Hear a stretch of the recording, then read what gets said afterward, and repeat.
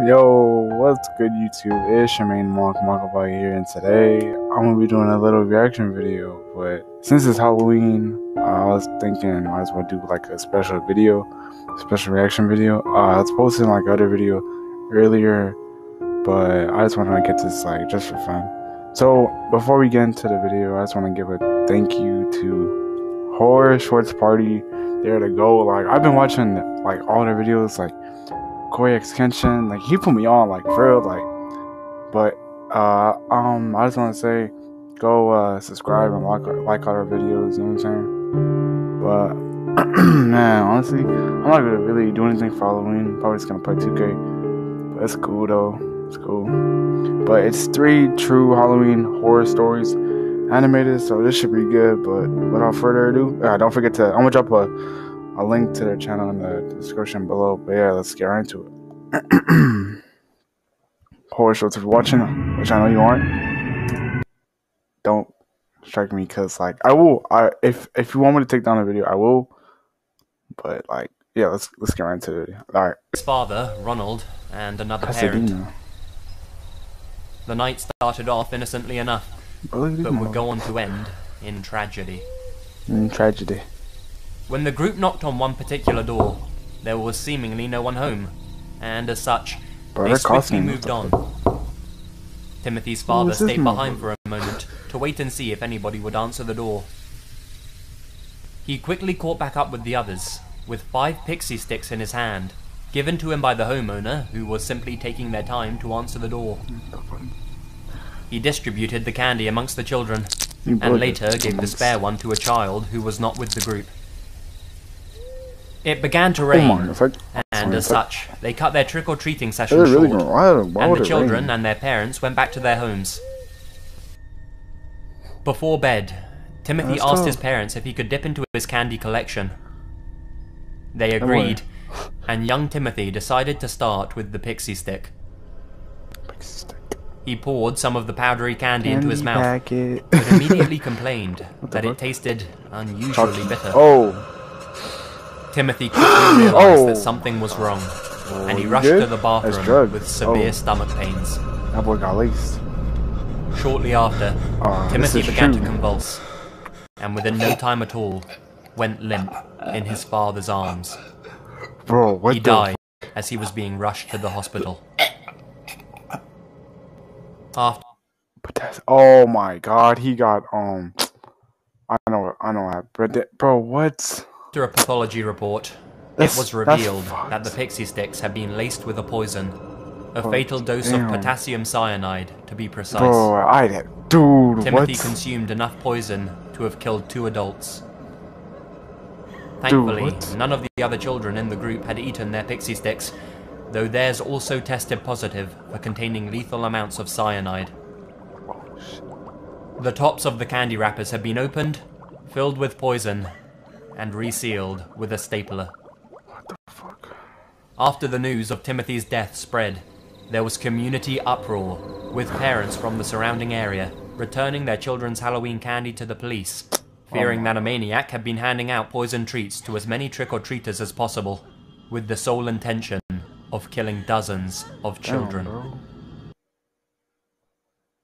Oh my God, bro. I'm gonna get copyright. Okay. What time is it? Alright, and that's exactly what was believed to have happened by the police. Initially, at least. The authorities began to grow suspicious of Ronald, Timothy's own father. I'm gonna go ahead and like, you'll see. Like, just give me like a second. Alright, I'm gonna start the rest of the part right now. That he had taken out trick-or-treating. His motivation? To collect on various life insurance policies that he had taken out on his son, and presumably his daughter, though as stated, she never ate her candy. He gave the other children the sweets in order to cover his tracks, and make it appear as if someone else was indiscriminately handing out the poisoned pixie sticks. Bro, Turns out that Ronald was over $100,000 in debt, and the life insurance payouts that he was set to receive would have eased his financial woes. Damn, bro, what the hell? Throughout his entire trial, what the maintained his innocence, but the amount of evidence pointing towards him as the murderer was too substantial for the jury to ignore. Kill him, bro. Kill him. It was revealed that Ronald had been talking to chemists about where he could purchase cyanide and how much would be needed for a lethal dosage. What the hell? His friends and co-workers also testified that Ronald showed an unusual interest in the poison in the months leading up to Halloween. He was found guilty of murder and 4 counts of attempted murder and was sentenced to death. Thank you, bro. Fuck that motherfucker. While incarcerated, he was despised by his fellow inmates, who condemned him for murdering his own son. Ronald's execution took place on March 31st, 1984, Yes, sir. Kill just him, after bro. midnight. Kill him, bro. A crowd of demonstrators gathered outside as he died, some even chanting, "Trick or treat." For his heinous crime, Damn. Ronald has become known as the man who killed Halloween. Damn, bro. Oh, hell no. Oh my god, bro. Yo, that was crazy, bro. That was what, like, what even, like, what? Hello? But shit. All right, I'm just going to the next one, bro. Let's go. All right, guys. So I'm about to like start it up again. This might be my last, I guess, reaction, because I was gonna make like a different video later on, like a scare or something. I don't know. Yeah, but so I don't know why, bro, but every time like I record, it always like has this weird buffer, and then I just can't skip it, so I have to like trim it out, and so that's why you see like a big chunk of it missing. But our message playing on the TV, as if it came straight out of the movie The Purge, saying, "This is not a test. This is your emergency broadcast system announcing the commencement of the annual purge sanctioned by the US government. Weapons of Class 4 and lower have been authorized for use during the purge. All other weapons are restricted. Government officials..." What the hell is going on? I turn the TV off and immediately hear a knock coming from the front door. what the, bro? I opened the door and saw some kids shout, "Trick or treat!" There's no way that's true, bro. Sorry guys, no candy here today. How's he? You suck. And wearing a raincoat isn't a costume, cheapskate. Bro. I'm dressed as Georgie, you idiot! Oh my god. I slammed the door shut Good old and began Terrence to hammer Nicholson, down bro. another drink. Shit's so funny. That's when I heard another knock at the door. Go away. Go away. There's no ways it's. Go away. We know what chicken balls. Go away! Not handing out any candy, you stupid kids! That shit's I funny. angrily approached the door and looked through the peephole, only to see a group of people wearing purge masks while holding machetes. At first glance, I thought it was the guests from the party, but then I heard one of the guys say, "Maybe we can go through the backyard and take him out there."